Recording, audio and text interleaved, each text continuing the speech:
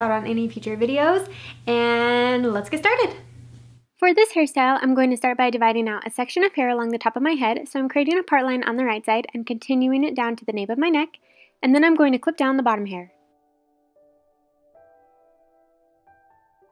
Then I'm going to create a second part line along the top of my head on the left side, continuing it down to the nape of my neck and clipping down the bottom hair.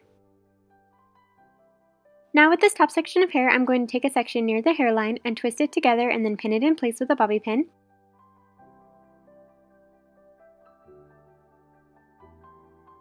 And now to start the mohawk, I'm going to take a section from the right side, cross it over to the left side, wrap the hair under itself and then pin it in place with a bobby pin.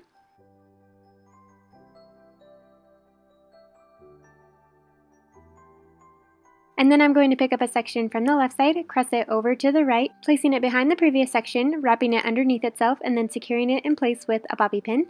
And I'm just going to repeat those steps, picking up sections from one side, crossing them over to the opposite side, wrapping them underneath themselves, and then pinning them in place behind the previous section until the style reaches about an inch or two from the nape of my neck.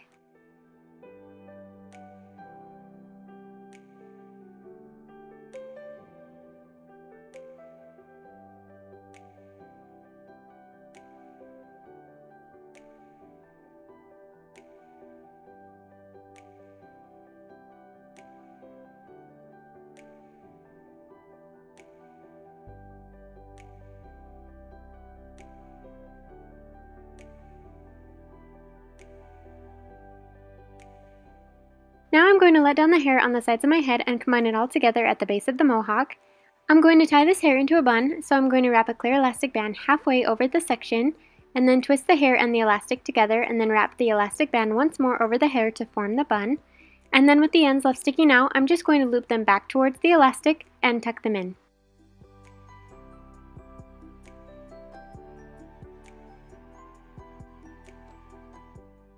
Then I'm just going to pin down the edges of the bun so it's flush with my head.